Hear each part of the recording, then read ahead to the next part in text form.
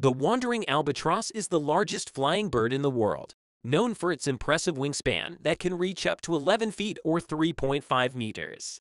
Wandering albatrosses have a fascinating and unique life cycle. They mate for life and return to the same nesting site every 2 years to breed. These birds have a long lifespan, with some individuals living for over 50 years. Their flying ability is truly amazing. Some wandering albatrosses can cover more than 120,000 kilometers or 75,000 miles in 1 year, which is an average of 330 kilometers or 205 miles per day. And if you're not impressed yet, they are capable of sleeping while in flight. Now you know.